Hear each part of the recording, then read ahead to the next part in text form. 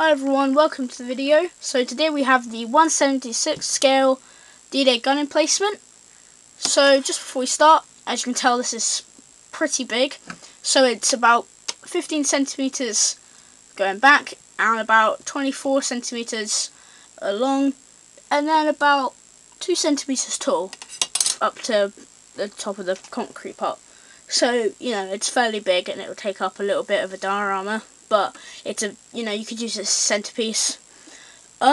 So let's just go straight into the gun.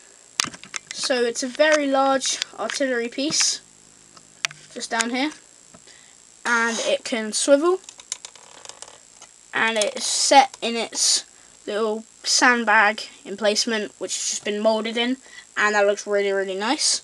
I've just painted them and gone over with a brush with black on it to make them look a little bit more tired, sandbags and that sort of thing. Also, the gun can go up and down, but not by much, so it's not really that noticeable. You know, it doesn't really affect it too much. So further around the side, we have 6 small artillery shells.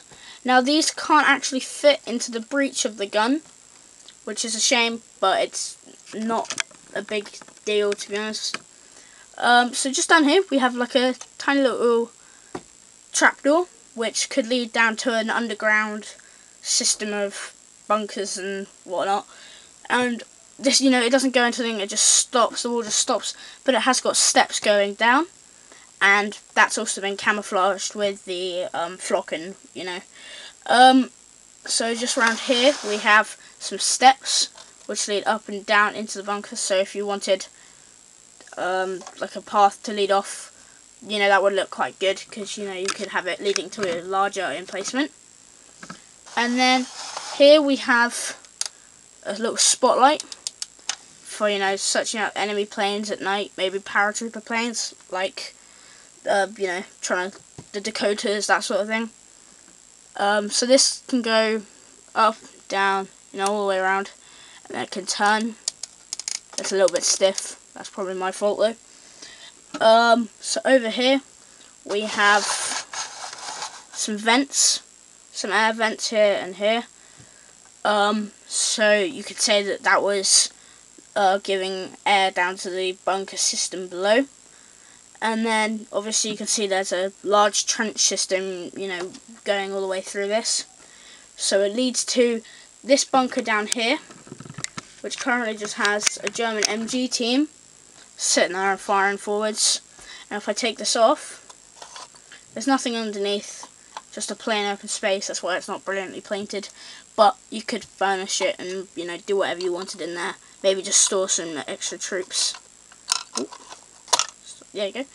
And then here, just further up, we have a smaller little bunker, and that could be a communications bunker, because it's quite small and it's got a little aerial on top, just here, and as well as an air vent.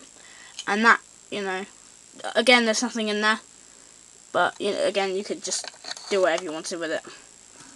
So there is so the entire thing was painted with a green base coat, and then it was flocked with some Java Scenic stuff, and then it's also been there's also been some clump foliage added around it.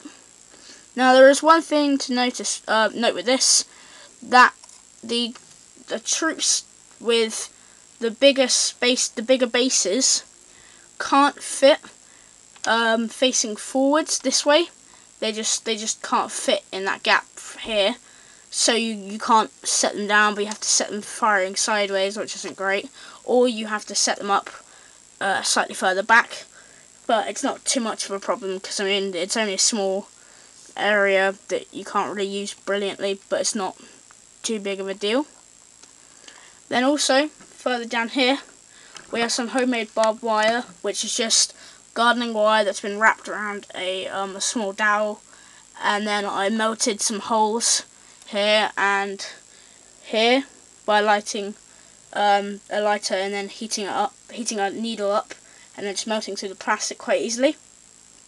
And then I glued in the barbed wire, I like the look of it, but maybe I might redo it to make the barbed wire look a little bit better. But I mean, it's good enough for me. So thank you for watching.